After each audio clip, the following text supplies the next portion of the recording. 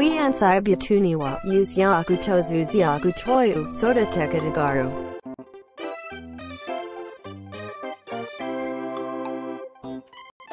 育てる目的はran角や環境に左右されない安定した水産生物の記憶の点。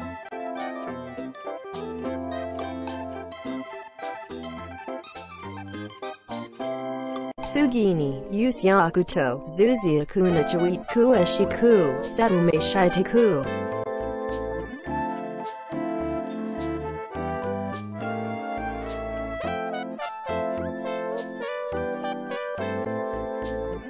まず、養殖とは海や魚の一部、陸上の魚などを使って魚や軽い海藻などの水産生物を育て大きくすること。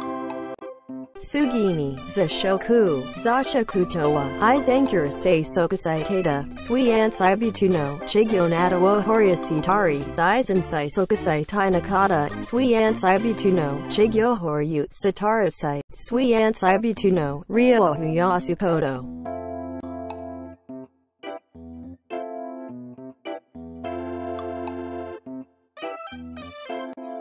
養殖は環境を整える技術と成長を管理する技術がとても重要。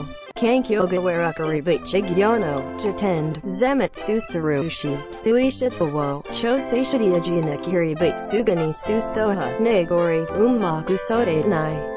どんな水産生物を育てるのかに合わせた環境づくりをしないといけない。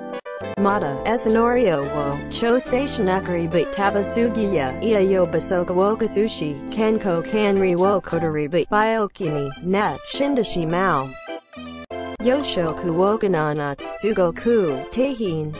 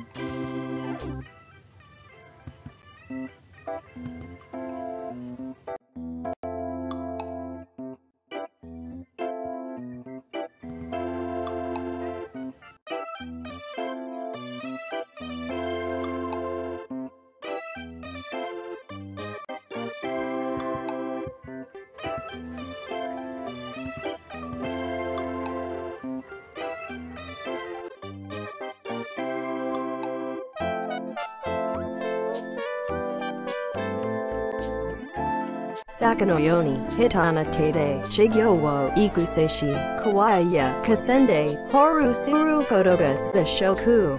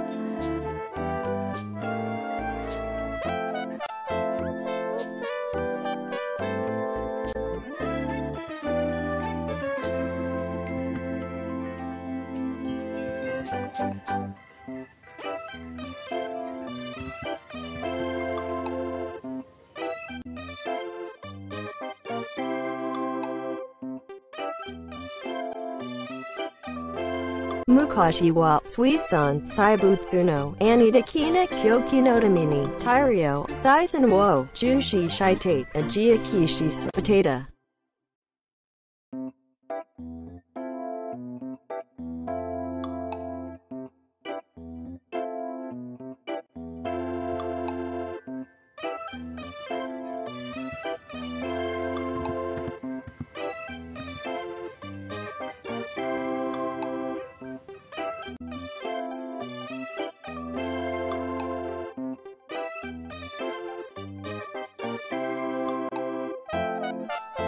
Furutsu, Sakanatawa, Isani, Kankisaru no, Kudamono o Maze Kamako Toad, Kankitsu no, Kaorigasaru, Yotsoda Terua, Yosho, Gusui Song Yoni Yoru, Sakan.